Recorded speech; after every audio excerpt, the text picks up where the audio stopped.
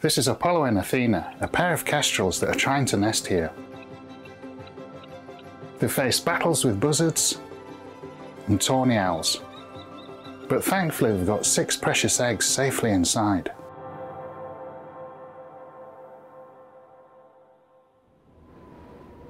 It doesn't take long before the next opponent arrives.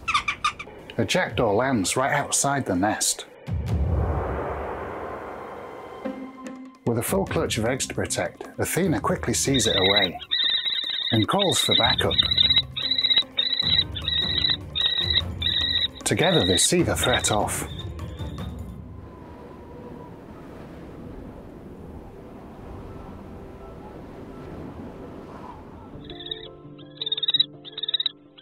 This is their second year together, but Athena's known to be bolshy.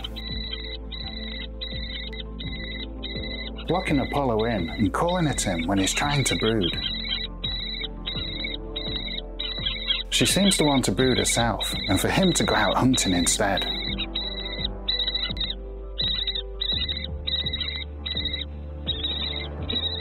And she won't let him out.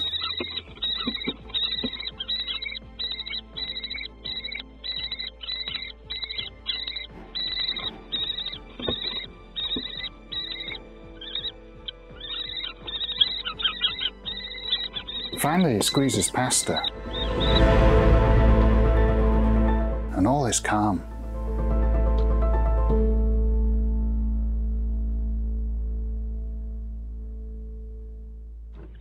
Soon he's back with a large vole.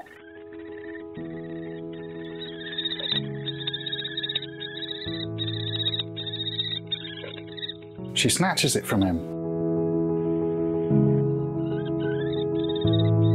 and eats hungrily.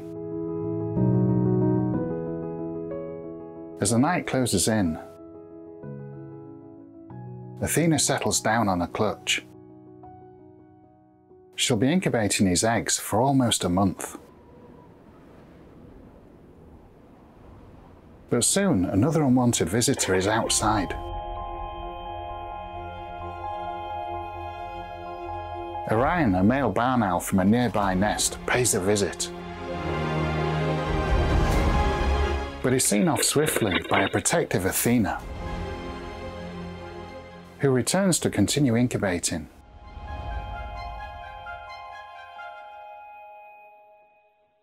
The eggs are safe once more.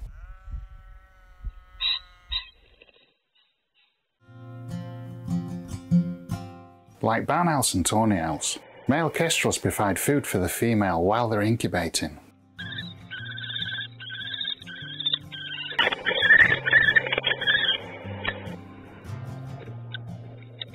But male kestrels also share incubation duties, and Apollo is doing a great job.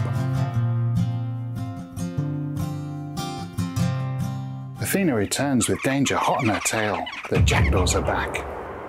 Apollo wastes no time launching a high-speed attack, scaring them off for good.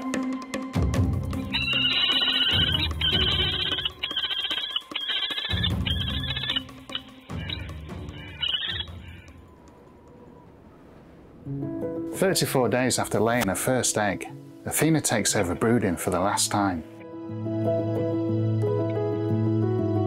Females always take over when they sense the eggs are going to hatch. So I see this as a great sign.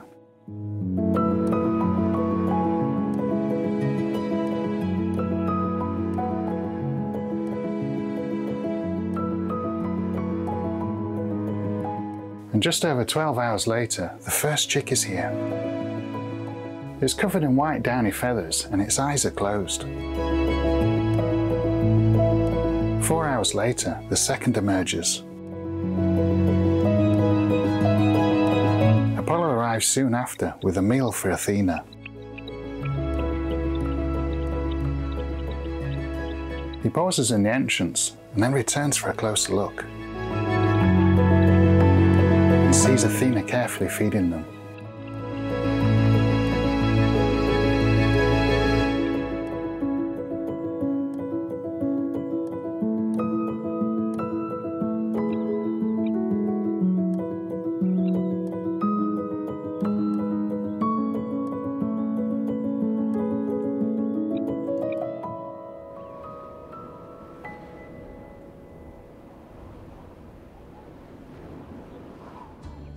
6.5 hours later, 2 more chicks hatch.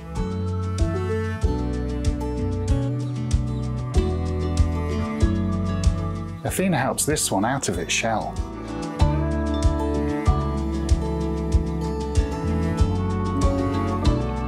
The 2 older chicks' eyes are already open at less than 12 hours old.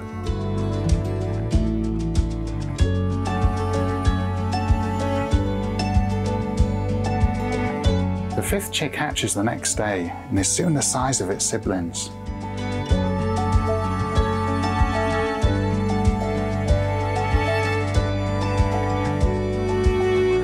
The 6th and final chick hatches 2 days later. It'll be at a significant disadvantage with it being so much smaller. Let's hope it catches up with the rest of the brood.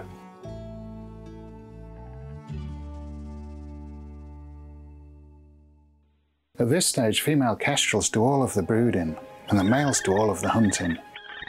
Apollo has to shift up a gear while Athena cares for the chicks. He starts off well, delivering a linnet and a vole.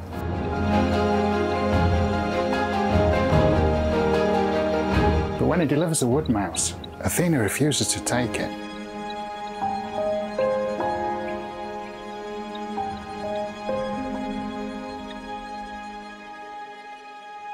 He looks confused and leaves with the prey and doesn't return for 3 hours.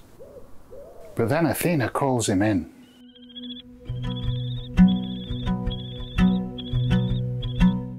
And he flies straight in. She seems to be ready for food now.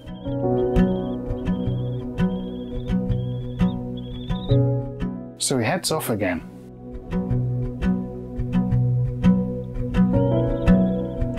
And delivers to a very impatient Athena.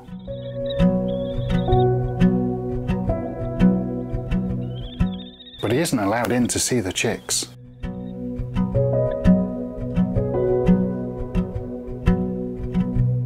Over the next 2 days, he delivers 10 prey items.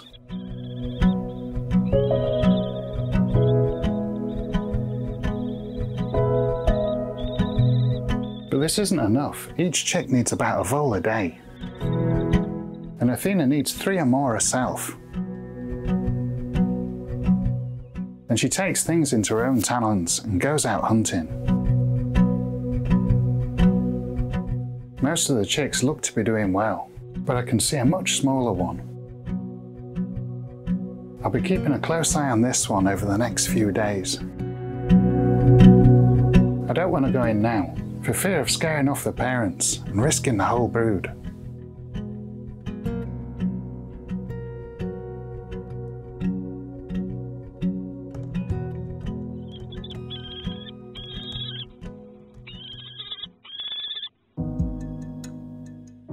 When Athena returns with the worm, it isn't the best sign. It could mean there's not many rodents around. And things don't get much better as she brings in more worms over the next few days.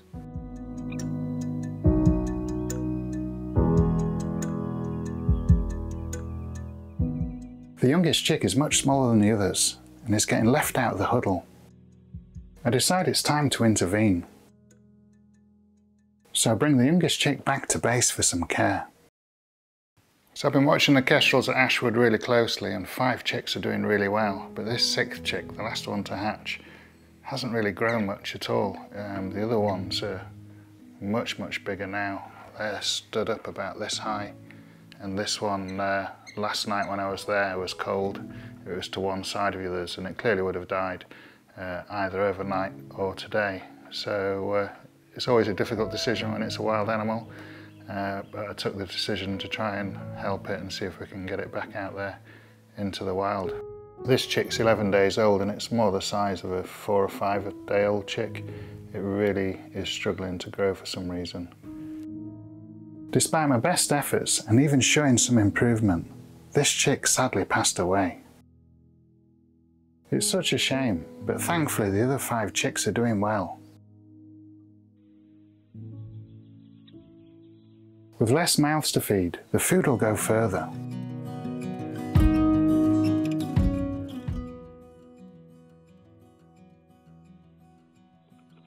Soon deliveries pick up, and I'm confident they'll all fledge successfully.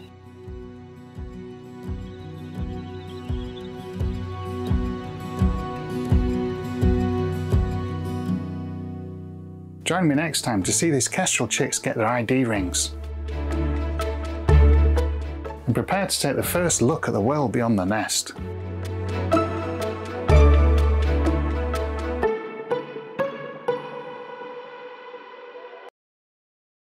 Thank you for watching, and I hope you enjoyed the video. Don't forget to like, comment and subscribe to see more. Here's a taste of what you'll enjoy seeing on this channel.